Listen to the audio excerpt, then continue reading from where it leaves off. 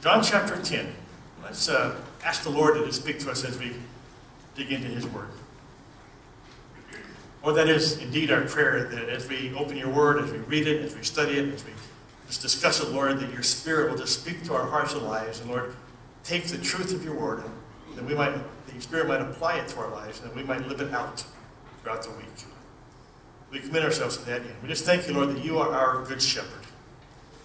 And we just want to hear your voice and follow you. In Jesus' name we pray. Amen. Do you remember a movie back in the early 90s entitled Groundhog Day? Anybody remember that movie? Yeah. Starring Bill Murray and Andie MacDowell.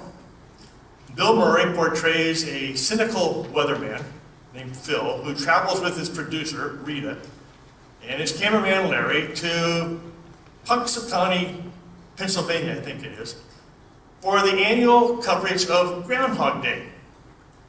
And so he wakes up on February 2nd, Groundhog Day, at 6 o'clock in the morning to his alarm clock, to a tune, I Got You, Babe. And at the end of the day, he goes through the day and he interviews people, he talks to different people and so forth. At the end of the day, he gives a report, kind of a lackluster report. He wasn't so excited about this assignment. But he gives a report on Punxsutawney Phil, the groundhog, and all the festivities of the day there in Punxsutawney. And then at the end of the day, he tries to leave town, right? Well, a snowstorm comes and he's stuck in this little town. So he goes back to his motel, sleeps another night, wakes up the next morning and wakes up about the same time, 6 o'clock, to the same tune, I Got You, Babe. And he finds out that he is reliving the exact same day. All the events of Groundhog Day all over again. You remember that? And then the next day, the same thing. And the next, and the next, and the next. And he's trapped in this time loop that's forcing him to literally relive Groundhog Day repeatedly. You know, as you read through the Gospels, you ever feel like you're reading the same story over and over and over again? You know, kind of like, been there, done that? That's kind of what our story is like today. In John's Gospel, it almost feels like Jesus is reliving the same story or similar events over and over and over again. It kind of goes like this. He does a miracle where he teaches in a temple or a crowd. Pharisees confront him. Jesus makes a claim about his identity. Sometimes veiled, sometimes not so veiled. The Pharisees then accuse him of blasphemy or being demon-possessed. Jesus rebukes them. They try to arrest him. He escapes. And you kind of see that a few different times. Not all of those portions of it, but at least some of that, many times. I think that John is actually very intentional in recounting and repeating these stories. Because his theme is, you remember his theme? Of course you do. Believe in Jesus, believing in Jesus. And so he is repeatedly, constantly contrasting the unbelief of the Pharisees with the belief or the faith of Jesus' followers. The stories are similar, but they have different twists, little different events sometimes, and some additional nuances of truth as well. So today, I've just entitled this message, Another Day, a Similar Story. John chapter 10, verses 22 through 42. Let's read the whole account first, and we kind of get the big picture. Then we'll come back and look at it in sections. Beginning in John 10, verse 22. Then came the feast of dedication at Jerusalem. It was winter, and Jesus was in the temple area walking in Solomon's colonnade. The Jews gathered around him, saying, "How long will you keep us in suspense? If you are the Christ, tell us plainly." Jesus answered, "I did tell you, but you didn't believe. The miracles I do in my Father's name speak for me, but you do not believe because you are not my sheep. My sheep listen to my voice. I know them, and they follow me. I give them eternal life, and they shall never perish. No one can snatch them out of my hand. My Father who has given them to me is greater than all. No one can snatch them out of my Father's hand. I and my Father are one." Again, the Jews picked up stones to stone him, but Jesus said to them, "I have shown you many great miracles from the Father. For which of these do you stone me?" "We're not stoning you for any of these," replied the Jews, "but for blasphemy, because you, a mere man, claim to be God."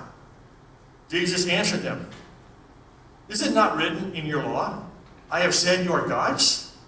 If he called them gods to whom the word of God came, and the scripture cannot be broken, what about the one whom the Father set apart as his very own and sent into the world? Why then do you accuse me of blasphemy because I said, I am God's son? Do not believe me unless I do what my Father does. But if I do it, even though you do not believe me, believe the miracles, that you may know and understand that the Father is in me and I in the Father." Again, they tried to seize him, but he escaped their grasp. Then Jesus went back across the Jordan to the place where John had been baptizing in the early days.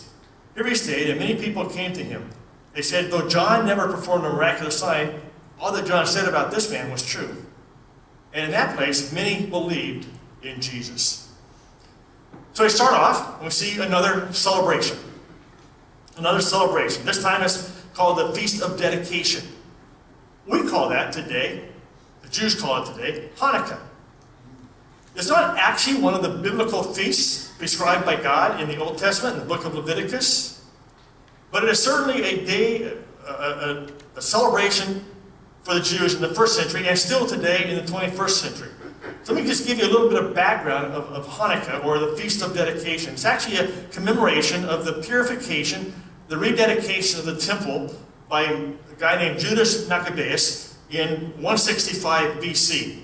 What had happened, this Syrian king, Antiochus Epiphanes, absolutely hated the Jews. He despised them, and he was doing everything he could. He had gone down to Egypt to attack Egypt, and Egypt had defeated him. So then he went back up to Jerusalem and was fighting the Jews, and he was doing everything he could to just pretty much wipe them out. And for instance, he banned possessing a copy of the Torah, scriptures. He outlawed circumcision. If you circumcised the baby, you would be killed. He turned the temple into a house of prostitution, and he desecrated the temple altar by offering pigs, unclean animals that were just unheard of to offer in a temple. But he offered these pigs to the Greek god Zeus on the temple altar. Under Antiochus, 80,000 Jews were killed, and an equal number were sold as slaves. Then came a revolt by a handful, a small band of Jewish people led by Judas Maccabeus, called the Maccabean Revolt. And after a few skirmishes, they were able to eventually overthrow Antiochus. They reclaimed the temple. They dedicated it, purified it, and dedicated it to God on the 25th day of Kislev, which is in our month of December.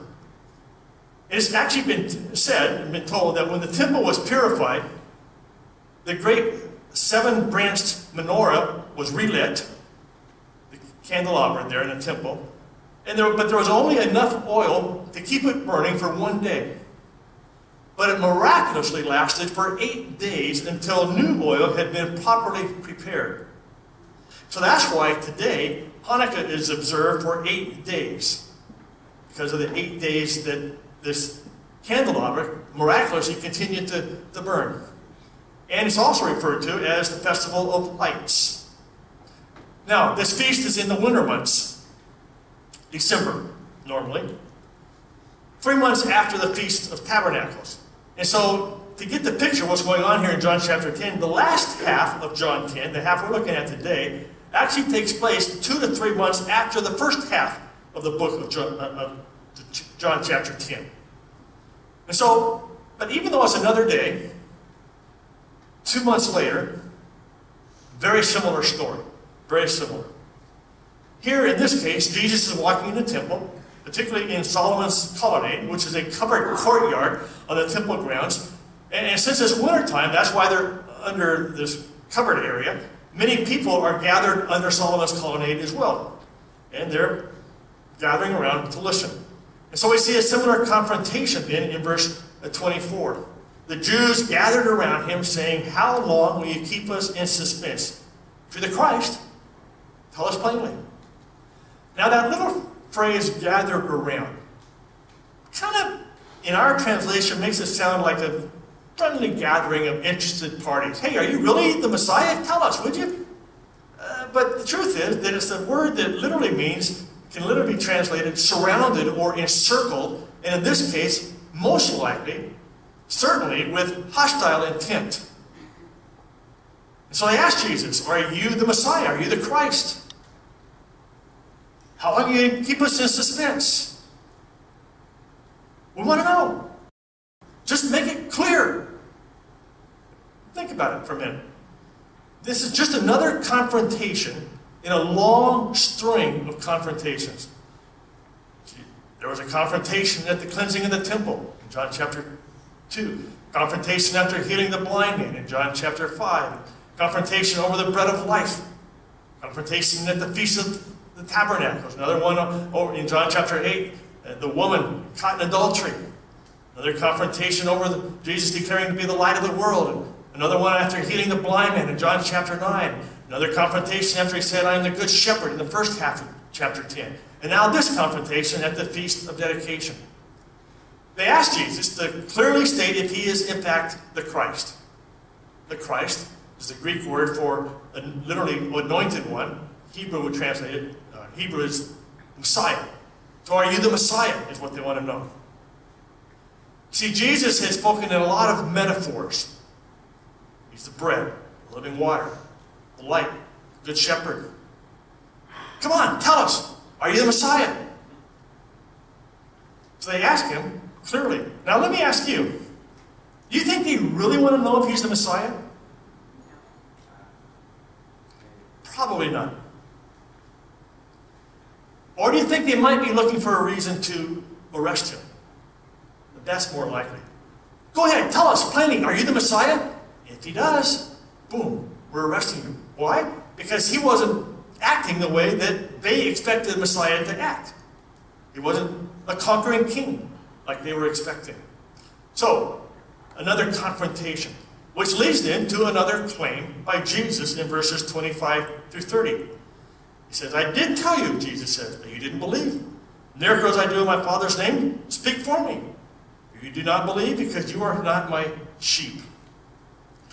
You notice, Jesus didn't fall into their trap, did he? He never came right out and said, I am the Messiah. Why do you think he didn't do that? He knew the intent of their hearts. They didn't really want to know. They were just looking for a reason to arrest him. But I think it's interesting. He starts off and he says, I have told you and you didn't believe. So we might ask the question, when did Jesus tell them? And what did he tell them and when? Well, if you read back in the book of John, all these previous chapters, there are many times he told them many different things. He said, I am the one who came from heaven. Chapter 6, I do what my Father in heaven tells me to do. Chapter 5, I'm the giver of life. I am from the Father sent me. Chapter 8, before Abraham, I was. I'm the Son of Man. Chapter 9, I will rise from the dead. I'm the bread of life, the light of the world. I'm the door. I'm the good shepherd. He's told them many things. Granted, a lot of metaphors, but he's told them many times. And so the problem here wasn't that Jesus hasn't been clear. The problem is that they are blinded by their hard hearts. Jesus simply knew that nothing he said would ever convince them, that they would never believe in him. You see, they were looking for a different kind of Messiah, looking for that warrior conqueror who would overthrow Rome. But that's not the kind of Messiah Jesus was. Yes, he's going to come back at the second coming as a warrior conqueror and will conquer all the armies of the world, but not this place. This time he came to conquer sin and to conquer Satan by dying on a cross to save mankind, not to conquer Rome. So he's a different kind of Savior. He came to give his life for the salvation of mankind. They didn't understand that. They didn't like that. They were just blinded by their hard hearts. So Jesus rebukes their unbelief. But then he speaks again of his sheep who believe in him. And he makes two very bold statements that pretty much leave it very clear who he is. The first statement he makes, in verse 28, he says, I give them eternal life, and they shall never perish. Now, when we talk about these verses, and we're going to do this later, but when we talk about these verses, we tend to focus on the eternal life and eternal security that is talked about in these verses, and rightfully so. But I think there's more to this claim than just meets the eye. Think about it a minute. Who's the giver of life? Whether it's physical life or spiritual life, eternal life, who's the one who gives life? God is the only one who can give life, eternal life, spiritual life. And yet Jesus says that he gives his followers, his sheep, life, eternal life. Now, you remember your high school algebra? The basic, simple algebraic formulas, right? You remember those? If A equals B and B equals C, then A equals C, right? Let's apply that here. If God is the one who gives eternal life, and eternal life is given by Jesus, then Jesus must be God, right? Do you think the Pharisees taught that? I don't know. I suspect they probably did. But just in case they missed it, Jesus makes another claim. Very plain. Second claim he says is, I and my Father are one. He may not have pointedly said, I am the Messiah. He did that to the woman at the well and the blind man that he healed in John chapter 9, but not to the Pharisees. But now he concludes with an even bolder, more provocative statement than saying, I am the Messiah. He says, I and my Father are one. Now, the primary creed or doctrinal statement of Judaism, the Hebrew faith, comes from Deuteronomy chapter 6, verse 4. It's called the Shema. Hear, O Israel, the Lord our... Shema comes from the word hear. Hear, O Israel, the Lord our God, the Lord, Yahweh, is one. And Jesus now says, I and my Father are one. The word one here is actually neuter rather than masculine. So he's not saying we are the same person. He's saying we are one essence. We are one nature. So this statement clearly speaks of the unity between God the Father and God the Son. The Father and the Son are two distinct persons rather than one person, but they are one in essence, one in nature. So Jesus here is clearly claiming to be God, to be deity, to be equal with God the Father, to be God himself. There's no doubt about his claim here. Which leads then to a similar charge by the Pharisees. Verses 31 through 33. Again, the Jews picked up stones to stone him. Why would they want to stone him? But Jesus said to them, I have shown you many great miracles from the Father. For which of these miracles do you stone me? We're not stoning you for any of these, replied the Jews, but for blasphemy, because you, a mere man, claim to be God. You see, Jesus, by this statement, I and my Father are one, really leaves these Jews, the Pharisees, with only two options. Either believe Jesus or declare him a blasphemer. They chose blasphemy over belief. Again, Pharisees have leveled several charges against Jesus in the past. They charged him with breaking the Sabbath. They've accused him of being illegitimate. They called him a Samaritan, a half-breed. They accused him of being a raving lunatic, demon-possessed, in league with Satan. At the end of chapter 8, they accused him earlier of blasphemy and picked up stones to stone him, and now again, another charge of blasphemy. So Jesus responds in verse 32, I have shown you many good works, many miracles from the Father. The implication being that these miracles demonstrate the truthfulness of his claims. If he were not God, he wouldn't be able to do these miracles. But because he's doing these miracles, it demonstrates the truthfulness of his claim to be equal with the Father. And so they are accusing him of blasphemy, and they're ready to start throwing stones to execute Jesus for blasphemy. Well, that leads to another challenge by Jesus in verses 34 through 39.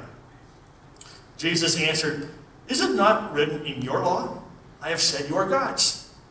If he called them gods to whom the word of God came, and the scripture cannot be broken, what about the one whom the Father set apart as his very own and sent into the world? Why then do you accuse me of blasphemy because I said I am God's son? Do not believe me unless I do what my Father does. But if I do it, even though you do not believe me, believe the miracles, that you may know and understand that the Father is in me and I in the Father. Okay? So he rebukes their lack of faith and challenges them really along two lines. Believe God's word and believe my works. First he says, believe the word of God. And he starts off here in verses 34 through 36 by referring to a scripture passage in Psalm chapter 82, verse 6. Where we read, if you turn back there, you would read basically, basically what he says is, aren't you familiar with the passage in the Torah where humans are called gods? In that passage, in Psalm 82, the psalmist references human judges who are carrying out a divine function by dispensing judgment. And even though these Old Testament judges are mere humans and are abusing their office, in fact, God still refers to them as gods. Little g, of course, because they are representatives of the God, the true God. And so if the Bible calls these mere humans gods, then what's wrong with the Son of God being called God? This is what's called a logical argument from the lesser to the greater. If this is true, this lesser thing, then certainly this greater thing is true.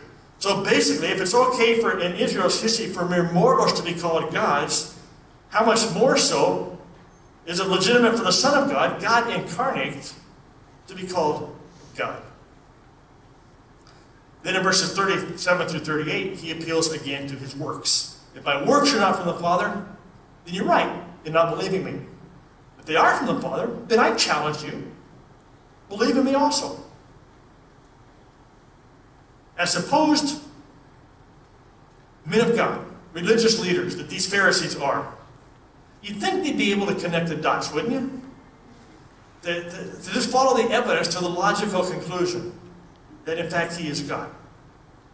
Unfortunately, their hearts are hardened and their minds are just blinded by their own pride, so much so that they can't even see the truth standing right in front of their faces. Jesus. Truth. They can't even see it. You know, there's a lot of people in America just like that today, aren't there? They're set in their ways, blinded by pride, convinced of the lies that the world is feeding them all the time.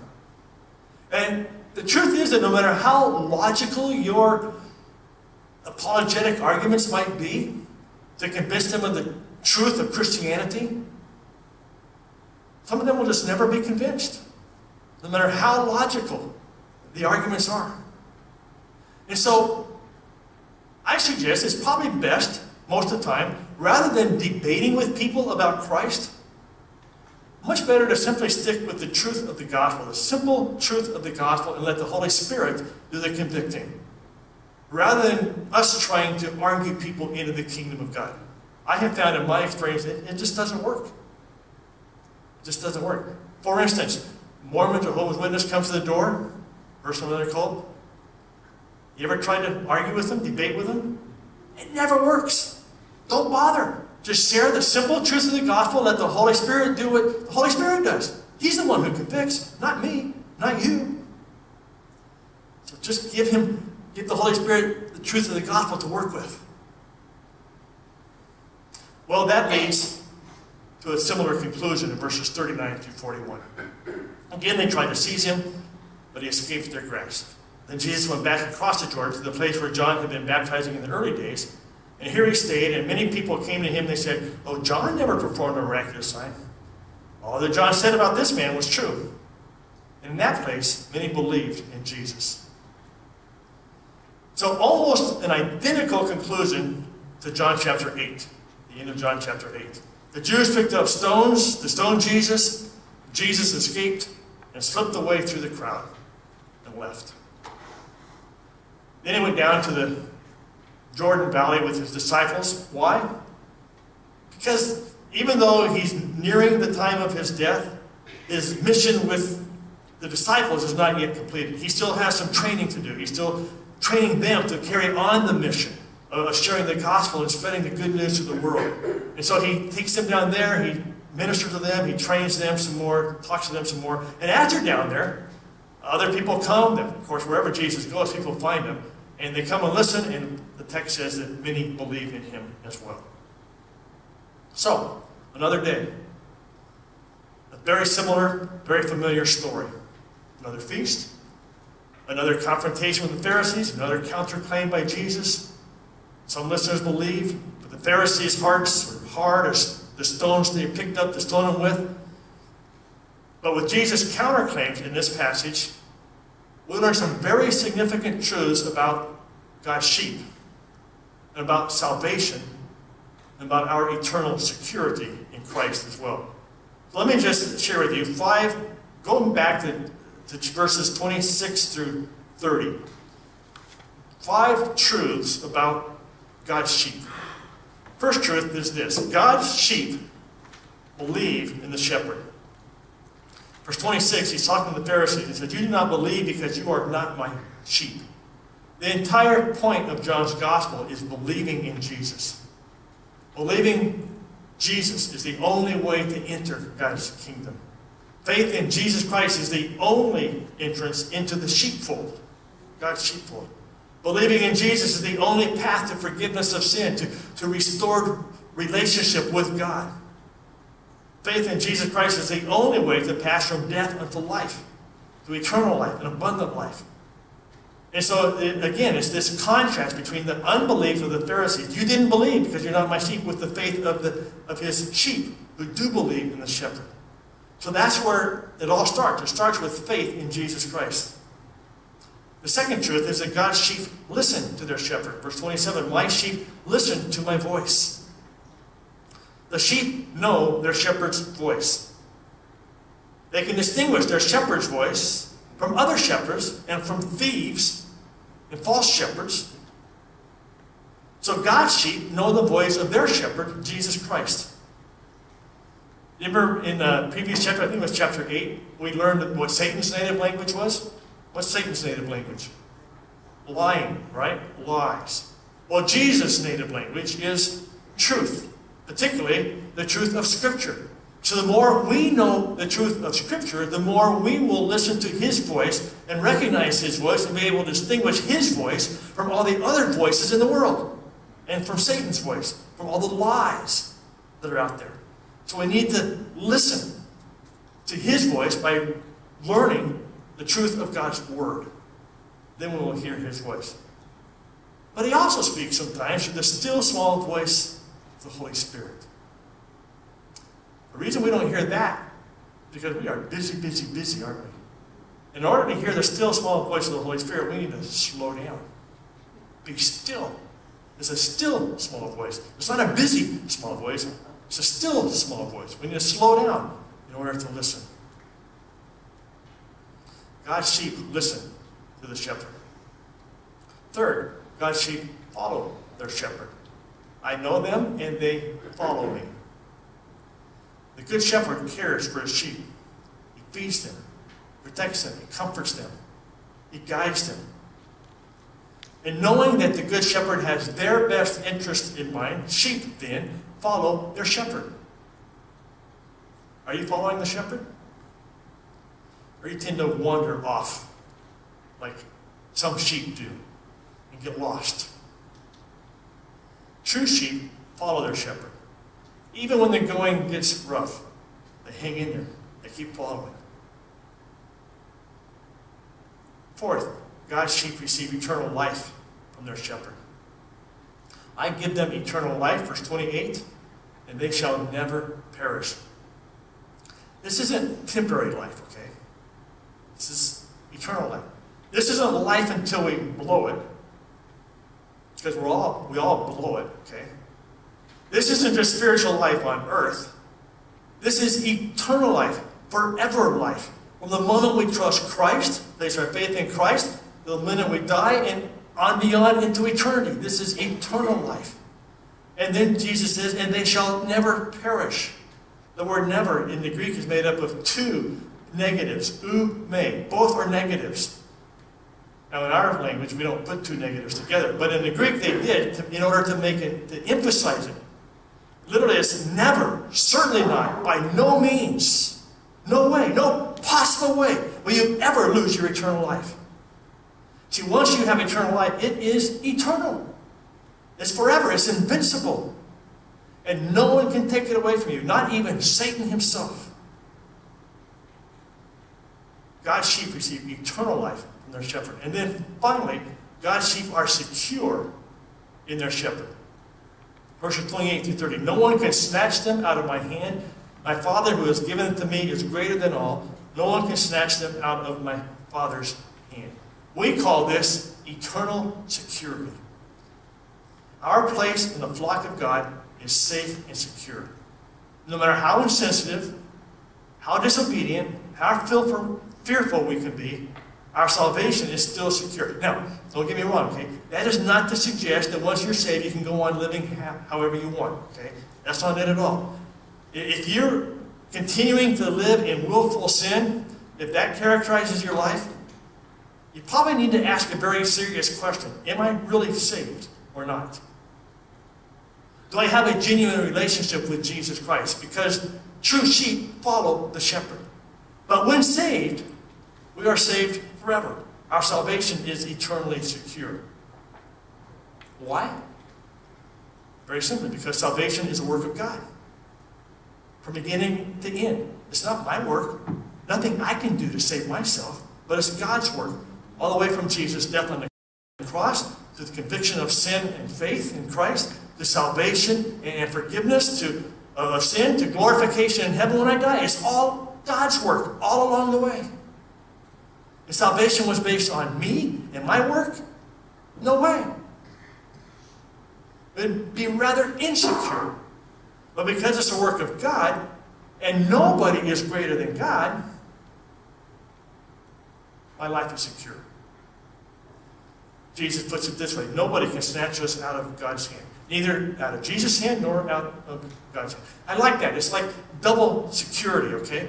I place myself in Jesus' hand right there, okay? And that's pretty secure.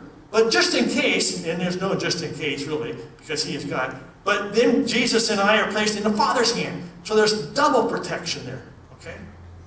No one can snatch us out of the Father's hand. Let me illustrate. Can't really illustrate divine truth, but let me try. Sometimes in cooler weather, I take my 2-year-old grandson, Lincoln, for a walk around the block, okay? Or a walk partway down and back. Or sometimes we'll go to a store with Bart and we'll get out of the car. And obviously, when we get out of the car, we always hold his hand, right? Well, so sometimes as we're walking, I'll just stick my finger out and Lincoln will grab my finger and hold it. His hand's not very big, so that's about all he can handle, okay? His finger. So sometimes that gives him a little sense of security and a sense of where we're going. But other times, if we're in a parking lot where there are other cars, or if we're walking on a sidewalk where there is traffic, I don't just let him hold my finger, but I hold his hand instead, okay? Is there a difference? You bet there's a difference. If he's holding my finger, well, he can let go at any time and wander off, right? And he's pretty good at doing that. But if I'm holding his hand, guess what? I am a lot bigger and a lot stronger than my 2-year-old grandson, and no amount of squirming is going to let him loose. If there's danger around, I'm holding his hand. He's not holding mine. And that's security. Well, we are secure in our Father's hand, in Jesus' hand, like that double protection. We are safe and secure in the shepherd's hand.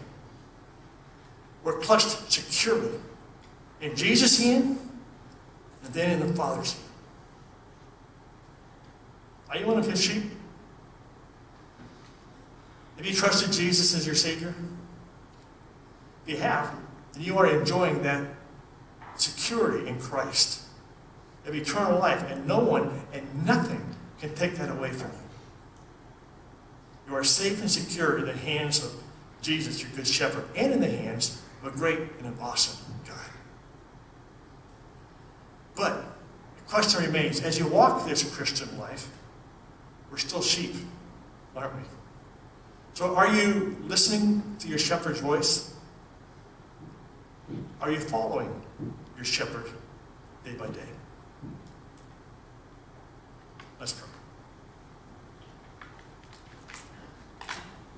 Thank you, Lord, for your word. Just the challenge of your word. I just thank you for the security that we have in Jesus Christ, for the eternal life that we have through Christ. Lord, my prayer is that everyone here today has truly trusted you as Savior and is indeed following you. But Lord, if there's someone here today who has not trusted you as Savior, I just pray that before they leave this room, they might talk to me or someone and just know for sure that Jesus is in fact their Savior. That they're a part of God's kingdom. They're in the sheepfold. Father, again, just thank you for your love, your grace. We just want to just close by affirming that we are your sheep and we want to follow you. We pray this in Jesus' name. Amen. If you're here today and you don't know Christ as your Savior, you've never known, never placed your faith in Christ, I would invite you after the service to just talk to me or find someone. There's lots of people around here that can just tell you how you can know Jesus Christ and become one of his sheep. Be a member in that sheepfold and have that eternal salvation. Okay? Let's stand together. Let's just affirm our following of Christ. Let's stand and just sing, I have decided to follow Jesus.